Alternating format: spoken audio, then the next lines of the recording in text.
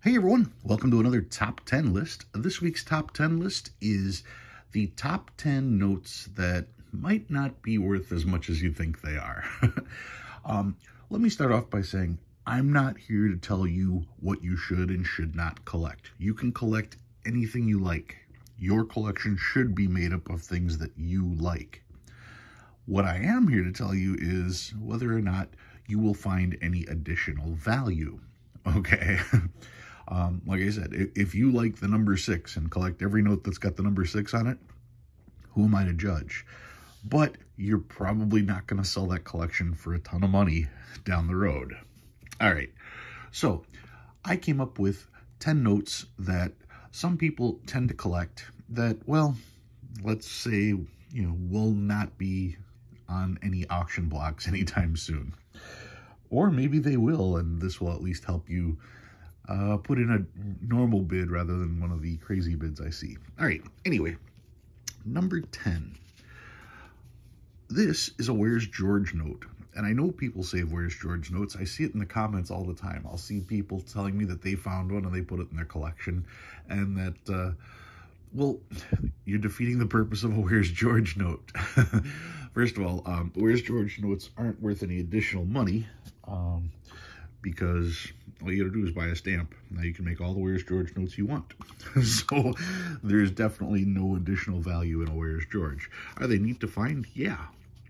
But finding the note isn't the cool part. Logging the note is. Go to the website, where'sgeorge.com, create yourself an account. It doesn't take very long at all. And then log the note that you found. You'll find where that note has been, and then you too will be notified when the next person logs this note. That's the cool part about Where's George, not putting the Where's George note in a binder. You find the note, you log the note, you spend the note. So yeah, definitely no additional value on a Where's George. That is number 10. Number 9. This is a $2 bill. A lot of people save $2 bills. They don't see $2 bills very often, so that gives them the impression that $2 bills are rare. $2 bills are not rare. $2 bills are rarely spent. $2 bills are rarely found in circulation, but $2 bills are not rare. Go to your bank, ask for $2 bills. Odds are they're going to have them, okay? This is just a $2 bill. There's nothing special about it. Nothing fancy, no fancy serial number, nothing about the date, and that's not a star. It's just a regular note. So this is worth $2. It's always going to be worth $2. Nothing special about it. Now, if your bank doesn't have any $2 bills, you can order $2 bills, but they're not going to order you one. And odds are they're not even going to order you 100 of them. You'll probably have to order like 1,000. I don't know. I don't order notes.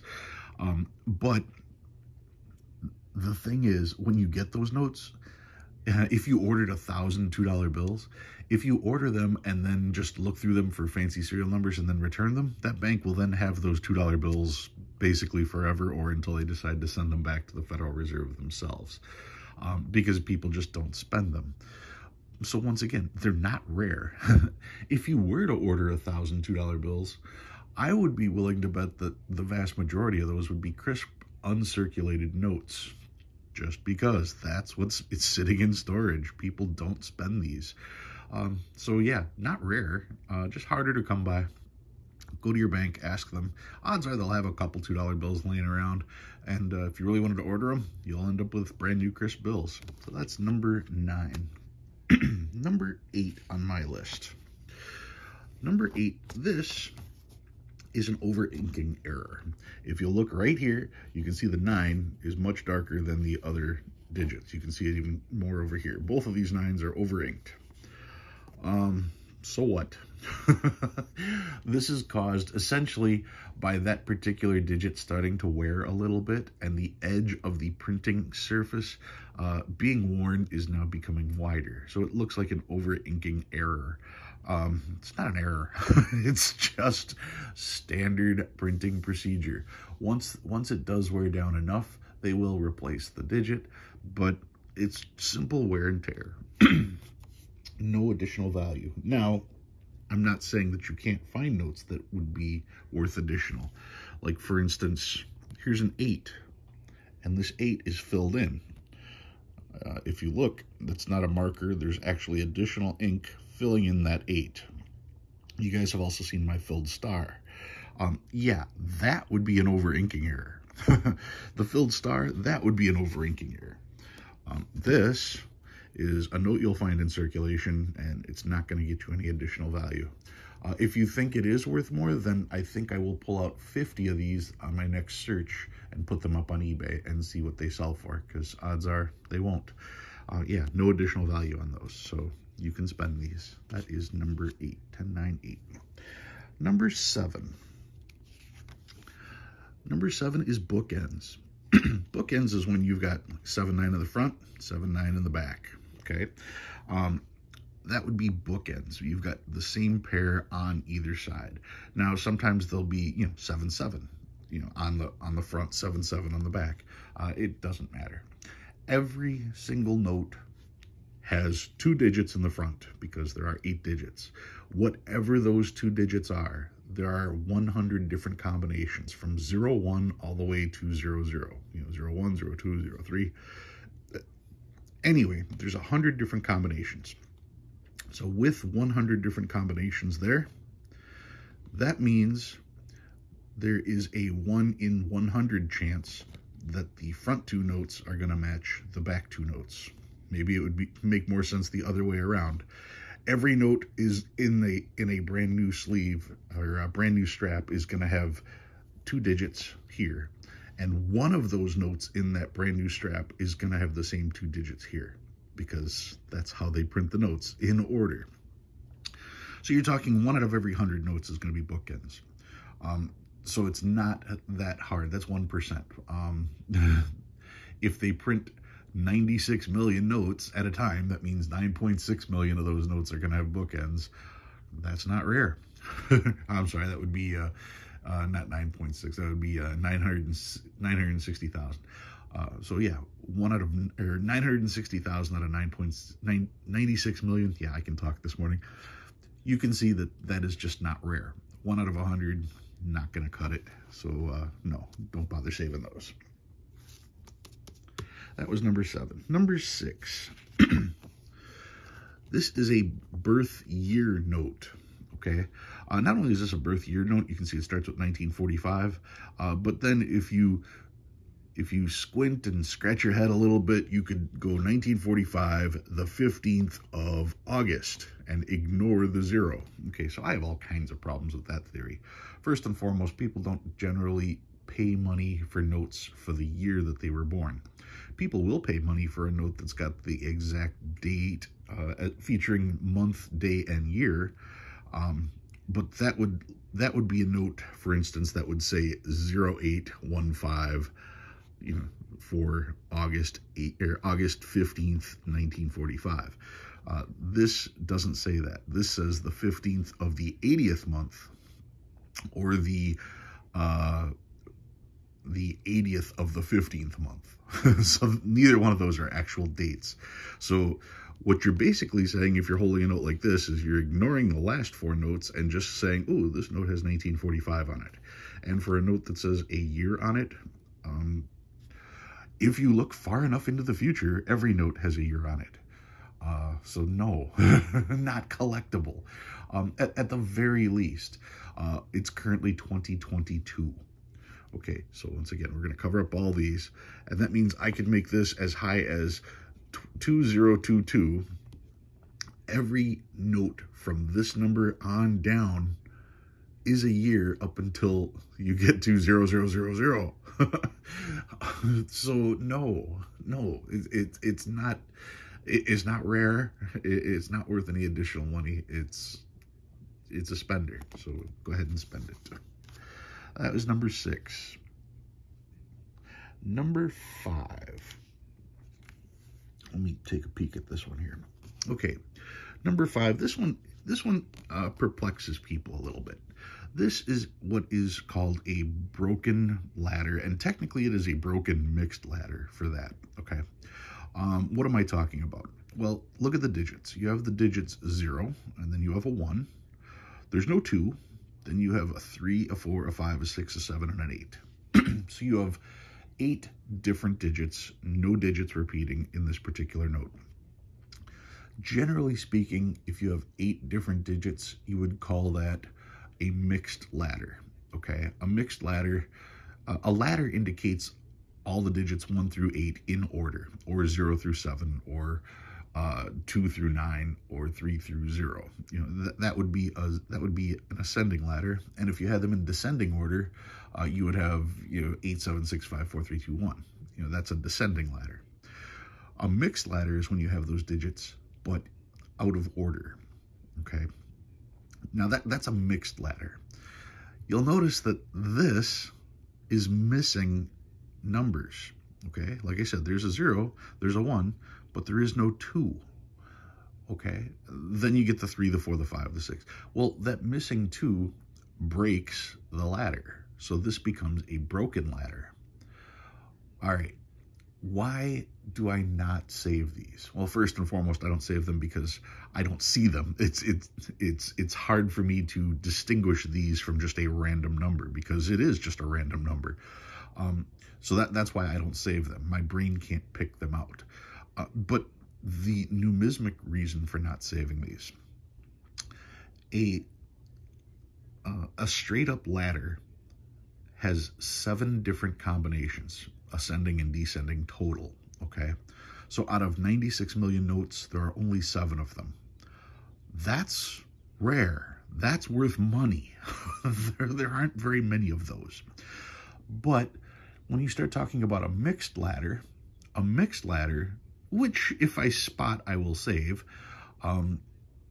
you're talking about there are 10 different digits in the first position, 9 different digits left for the second, 8 for the third, 7 for the fourth, and so on down the line, which gives you 1.8 million different combinations, if I remember right. 1.8 million combinations out of 100 million combinations is 2% roughly. So 2 out of every 100 notes. So that's not rare. 2 out of every 100 is not rare. Now, when you start talking about the broken aspect, where you can have notes out of sequence, one like this note here, 0, 1, missing the 2, well, now you're adding, now that's more likely to happen than less likely, because when you're talking about a mixed ladder, you're actually not talking about 10 digits, you're talking about 8 digits. So you'd be talking 8 times 7 times 6 times 5. Anyway, I hope I explained that correctly, because it can be a struggle as far as ladders go, but that's why I don't collect mixed ladders. That's why I don't save mixed ladders or broken ladders. 1, they're hard to spot. 2, they're more frequent than you can imagine. They're just harder to see. If you have one in your collection, great, but I wouldn't expect to get $100 for it on eBay or anything like that. All right, so that is number 4, right? 10, 9, 8, 7, 6. Nope, that was number 5. Number 4. Now, this one's going to surprise a lot of people. This is a 1957 silver certificate. Now, this particular one is missing the corner, and it's been through it. This is the last year for the silver certificates, the 57 series. Last year for silver certificates. So this is the most recent version of silver certificate, which means if you wanted to save one of these, it should be pretty crisp. And even if it was, if this note was perfect, it's still only going to be worth, probably in the neighborhood of $5 to $10 if it was perfect. This one isn't perfect. And a lot of people save the first one of these that they come across because they think that's cool. And that's great. You should. You should save the first one. But you can buy these notes in bulk for $2 to $3 a piece. So if that's the case, then what is one that isn't in good condition worth? Probably pretty close to face value. Maybe a little bit more than face value, but pretty close to face value. So when you're talking about a note this inexpensive, why not pay the $5 to get one that's really nice? Why would you pay $4 for one like this? You see what I'm saying? So yeah, I wouldn't, I happen to have, gotten this one for face value, and yeah, it's got tape on it and everything else, and I just hold on to it because I know I can't really sell it. You know, I could probably use it for a giveaway, but I don't know that I actually want to give this to anybody because it's not really worth that much. But yeah, that's one thing you want to consider about the silver certificates. They don't have a high value, so if you're going to get one that's nice. All right. Number 3 on the list, another one that might shock you. This is a 1963 $2 red seal. Now, a $2 red seal, this basically is the same as those silver certificates. This is obviously a 63 legal tender red seal. It's the last year that they made these, and these go for about $7. Well, if this is worth $7, why would you get one that's folded up, limp, written on? They aren't that hard to find.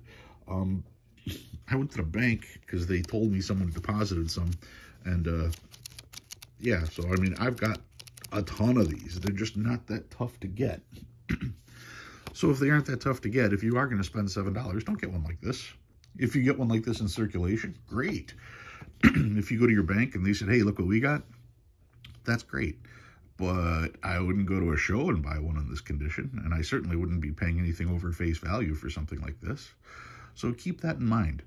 Once again, like I said with the silver certificates, when you're talking about a lower priced note, you might as well pay up, because what is paying up? Do you want to pay $2 for this in crappy condition, or do you want to pay $7 for this in really good condition? Well, we're talking about the difference between a McDonald's cheeseburger and a McDonald's quarter pounder. Okay, I mean, come on.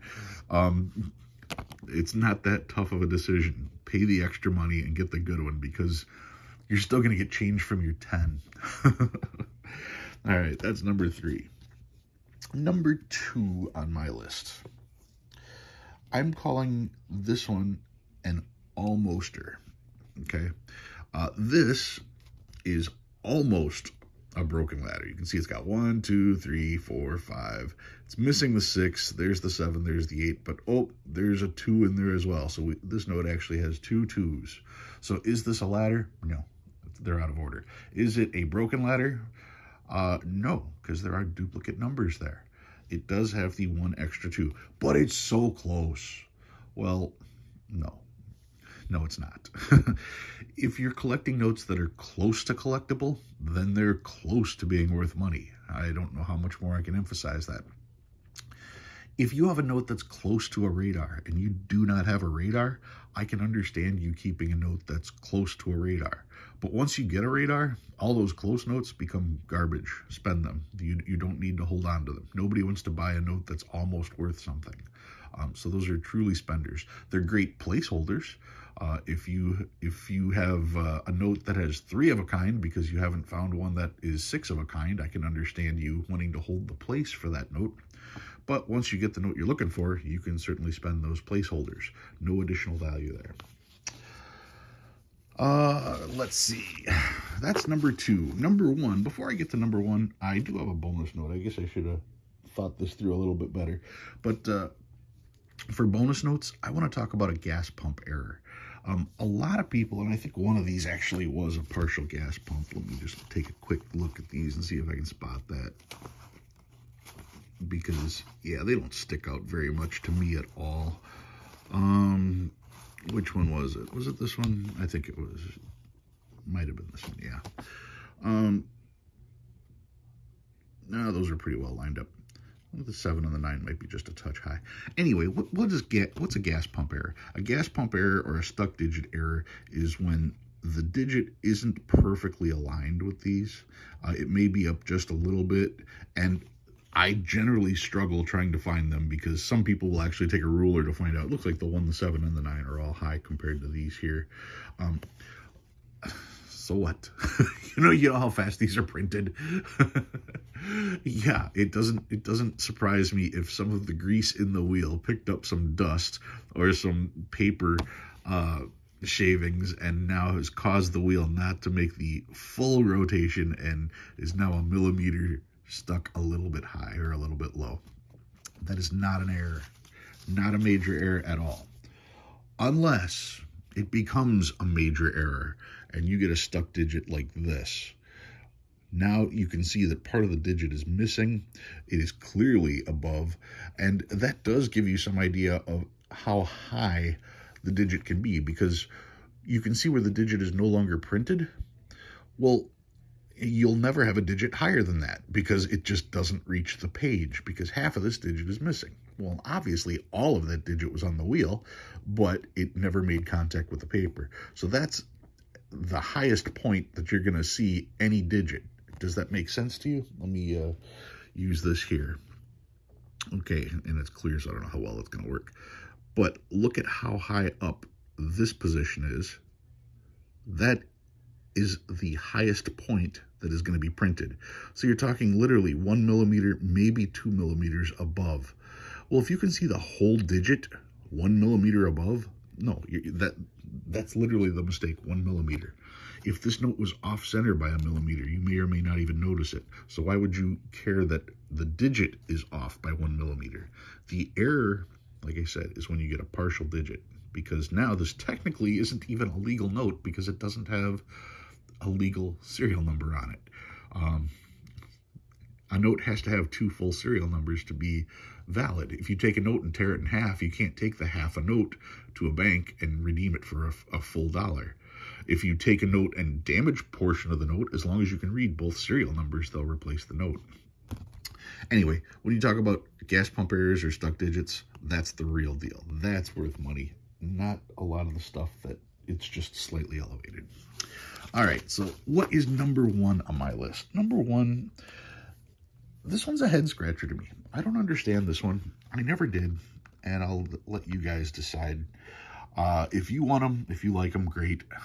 I just don't get it. It is a $2 bill that is a first day issue, okay?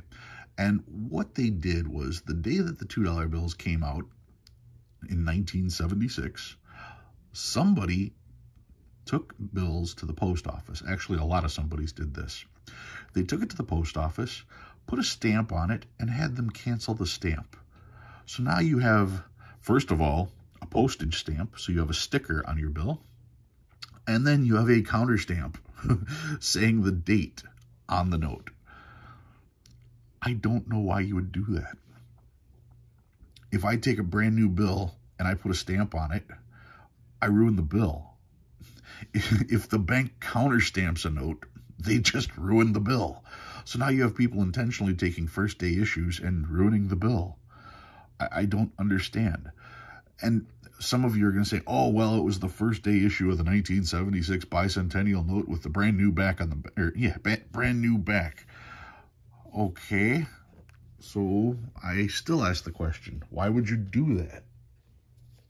Here's what I got from my bank. A bunch of them. What do you know? Crisp, uncirculated 1976 $2 bills. A stack. There's some that those in the center aren't uncirculated, but you can see the top portion of these are crisp, uncirculated from the bank. Didn't need to put a first day issue sticker on them because they're still readily available. So I don't understand why someone would put that stamp on there and basically destroy the value of the bill. If you write on a note, it's not worth as much. They note it. They notate it. So yeah, I don't get it. Some people like it. I'm not a fan. I don't have any like that. That's why I had to go online to find a picture, because I don't understand inking bills or putting stamps to try to increase their value. To me, that's just not how it works. Anyway, that's my top 10 list. I know it got kind of lengthy. If you learned anything new this week, go ahead and hit that like button. If you like what you see and you want to see more, please subscribe. Love reading all your comments. Guys, thanks for watching. See you next time.